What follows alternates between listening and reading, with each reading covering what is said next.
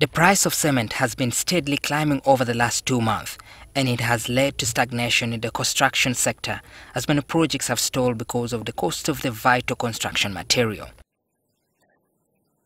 The price of a bag of cement has risen from an average of 28,000 shillings a few months ago to as high as 50,000 shillings in some parts of the country. According to experts, different micro and macroeconomic effects have contributed to the rise. However, while touring the new site of the Simba Cement Factory in Toro on Friday morning, the State Minister for Investment, Evelyn Anite, said the price of cement is bound to reduce by half from next month.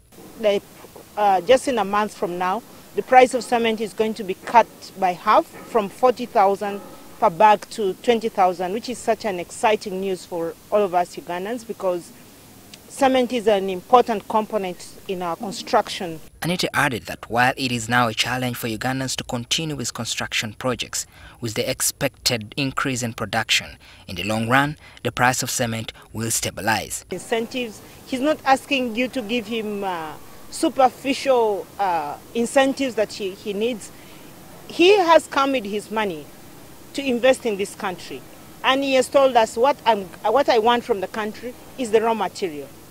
The only other thing they've asked me is license for the iron ore so that they can make steel using the iron ore. The group chairman of Simba Cement noted that they shall ensure that the price of cement will be reduced starting 15th May.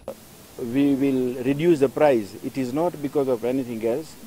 Our main aim is to give the cement and steel both at the affordable price to all Ugandans. The profit will come itself. We don't want any incentive from the government because after that, taking from one hand and giving on the other hand, anybody can do it. Being the largest and biggest supplier in East Africa, Neranda Raval expressed his gratitude to the government of Uganda for providing them with a conducive environment to set up its operations. That the Ugandan government, the way helpful is for the investors and the keen about the creating the investment and the jobs is I have not experienced in any part of Africa. The factory shall begin by producing 3,000 tons per day. More research, NTV.